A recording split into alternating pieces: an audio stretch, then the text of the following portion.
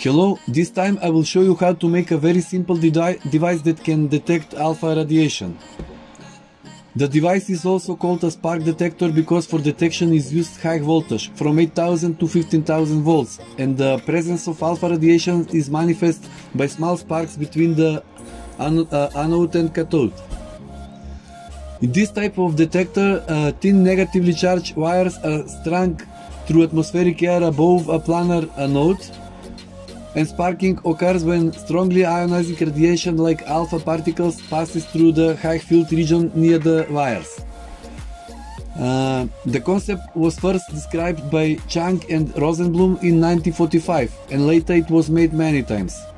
Nowadays its making is extremely simple thanks to these compact high voltage sources that can be purchased for a few dollars. This detector only responds to alpha particles and no beta or gamma sensitivity at all. Alpha particles are the most ionizing, being much more massive the beta particles of X-ray and gamma ray photons, so they are easy will ionize the air between the wires and the other electrode.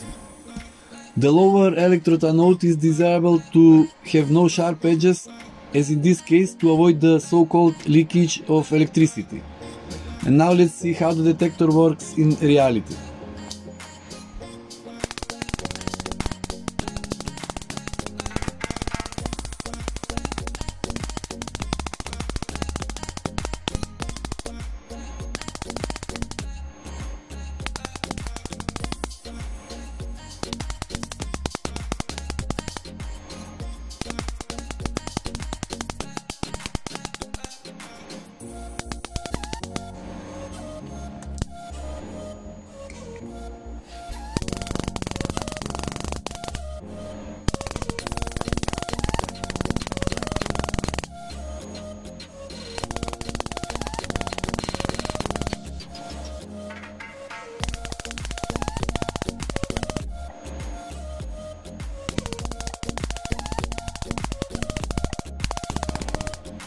The distance between two electrodes should be exactly so that no discharge sparking starts between them.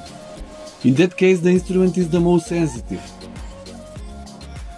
As a source of alpha radiation, we use americium-241, which can be found on an old smoke alarm.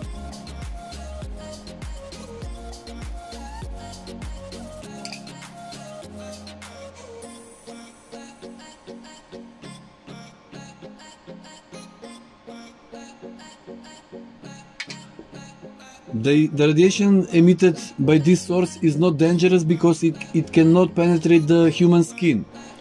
Alpha particles have very weak ability to penetrate various materials. A piece of paper is enough to block the radiation.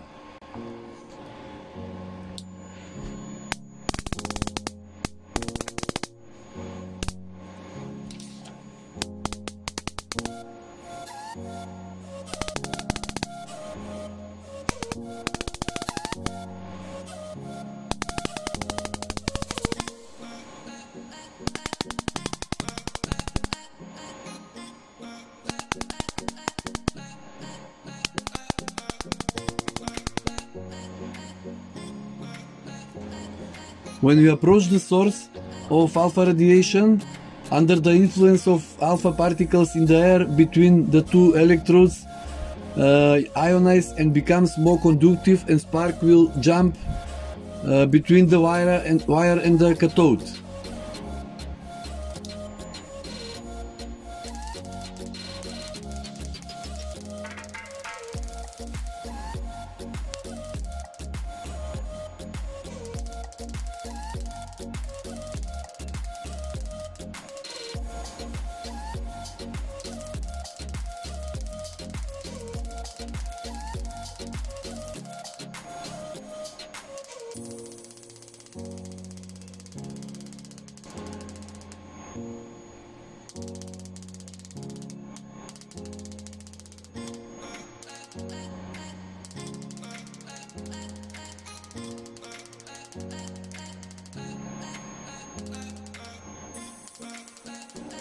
The detector is powered by 3.77 volt lithium battery. A series resistor with a value of several hundred kiloohms to up to several megaohms is connected to the cathode in order to reduce the current, thus protecting the thin wire from breaking. Finally, it should be noted that the detector is desirable to be made of highly insulating material due to the presence of high voltage.